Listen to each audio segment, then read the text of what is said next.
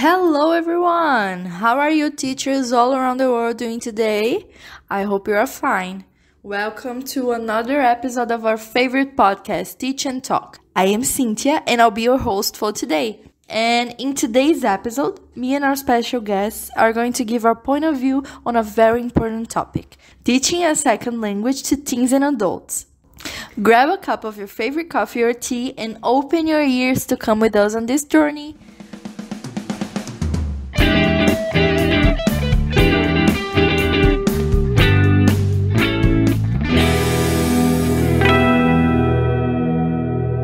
Hello, girls! Hi! So, to start today, I would like to introduce our special guests. We have two teachers here with us, Tamara and Mariana. It's an honor to have you here. Thank you. Thank you for coming. Can you quickly introduce yourselves, please? Yes, it's my pleasure to be here today, and thank you for inviting me. I'm Tamara. I'm a student at UFAL. Currently, I'm on the 7th semester. Yes, in the English Letters course. Hello everyone, it's an honor to be here. I am Mariana and I'm a classmate of Cynthia and Tamara. Thank you, girls. So, as I already said, today's theme is teaching teens and adults, and I have a few questions for you. To start, my first question is, do you think it's possible to learn a second language in your late teenage years or adulthood? Do people who begin with this age have any disadvantages? It's totally possible. It's indeed difficult to learn a second language when our critical period of learning is finished. That is because the older we get, the more we use and dominate our native language. So we always tend to think first in our native language. But this shouldn't discourage adults from learning because there are many ways to make learning more effective, and it is completely possible to achieve your goals if you work with the right tools. Exactly. Even though it is different, I wouldn't say that your time is over and there is nothing to be done about it. Teaching teenagers and adults is different from teaching kids, and this should be taken into account when planning lessons. Some people say that a child's brain is like a sponge absorbing anything that comes in its way, but when we grow older, we already have a routine that gives us new responsibilities and also opportunities. We have other priorities, other requests and demands, so it's so important to optimize our learning time. But as Samara said, I also agree it's something completely doable if we do it the right way. Yeah, I think I agree with both of you. I, in fact, am an example of a late English learner. I think I started learning English when I finished high school, and it was very hard to manage time and focus on learning. But I was able to learn a lot, and now I am happy to consider myself fluent.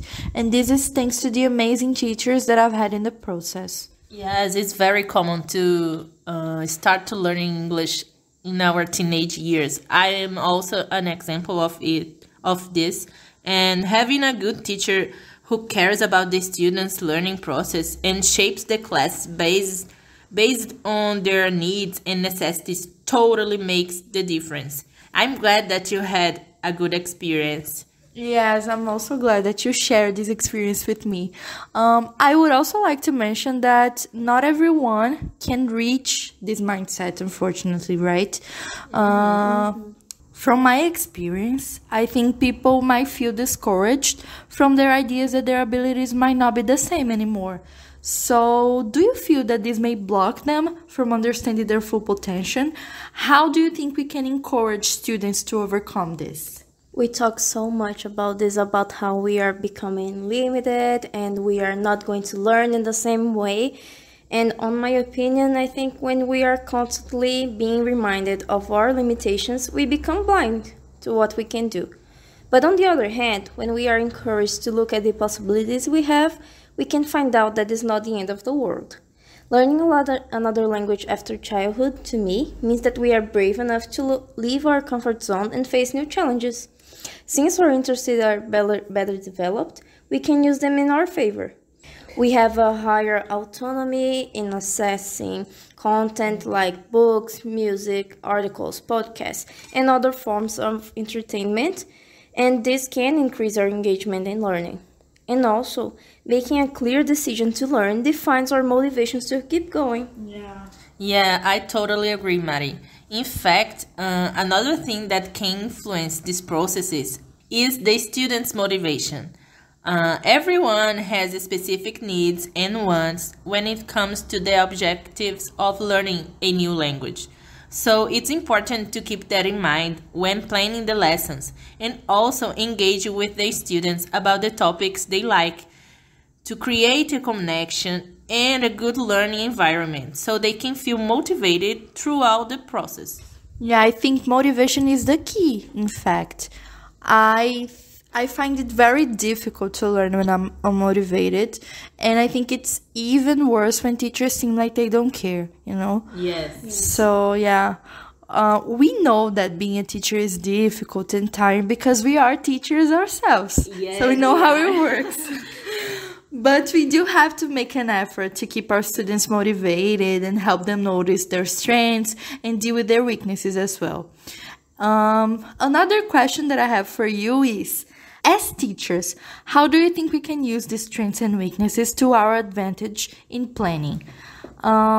I think I'm going to answer this question as well because I find it useful when I pay attention to their interests and try to work with that, like trying to use their most developed abilities to help them with what they struggle more, for example. I think it's important that our students feel seen. Do you think you share the same feelings? Yes, for sure. For me, the more you get to know your students, the better, because you can personalize each lesson to the specific needs of them. For example, if you have a student or even a whole class that struggles with let's say, the TH sound pronunciation, you can dedicate one class to put more emphasis on that topic by creating a game or competition or any activity that forces the class to collaborate together, solving problems and practicing that. And you can make it thematic, for example, if it's possible. I couldn't agree more with both of you. I think you are absolutely right. And it's so crucial to know them personally and also understand what their goals are with the language. Like, are they planning a trip, or do they want to take on new opportunities at work? Do they want to ace on reading, or is oral communication what makes them confident? Different needs mean different planning, and if we do not understand their priorities, we will not be able to give them a good experience. Yeah, I think it's great to hear that from you. I love that we are agreeing on almost everything here. Tamara. You talked about games and competition, and this is exactly what my next question is about.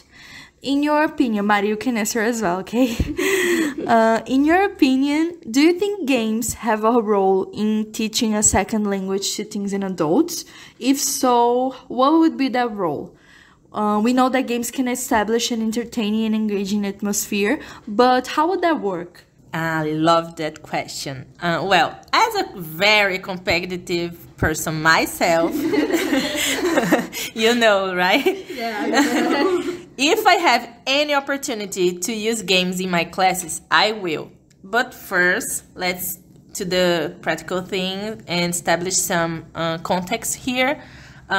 Defining game in this context, according to a Russian research team, game is an enjoyable activity involving an objective that is achieved by following certain rules, usually in competitions with one or more people.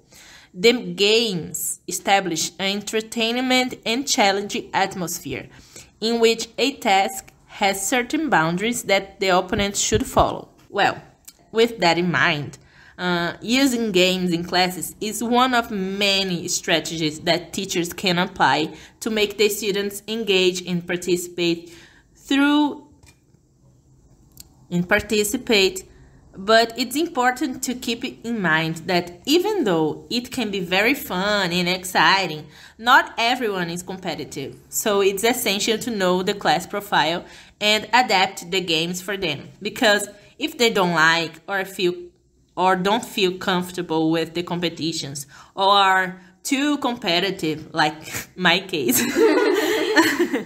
we need to be able to handle the situation and assure that our class is a safe space and that everyone is welcome to participate and learn.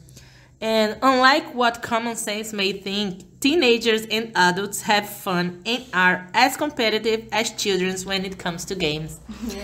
These are great thoughts, Amada, and I think everyone who has been your opponent knows that this is absolutely true. And did you also know that researchers from Paraná studied the impacts of gamification on a 16-hour prep course for proficiency tests and found out a great impact on students' mood during the whole course? They increased the motivation, engagement, and self-confidence. That's awesome. I didn't know that.